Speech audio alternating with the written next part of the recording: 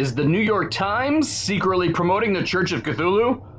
On October 21st of this year, the New York Times put out an article called 50 States, 50 Scares, which is a list of the scariest novels set in every state.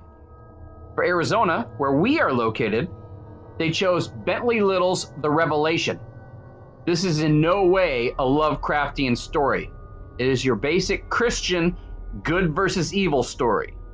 And spoiler, the ultimate evil is just a bunch of aborted fetus zombies controlled by the devil. And the big guy doesn't even make an actual appearance. Stupid. Now, the old cover of the book has a church with a few poorly drawn flames coming out of the top. But the picture used in the article is very clearly tentacles.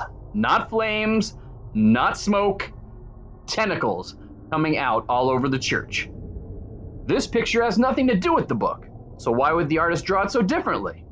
A church in Arizona with tentacles bursting out of it? Of course he was referencing the First United Church of Cthulhu.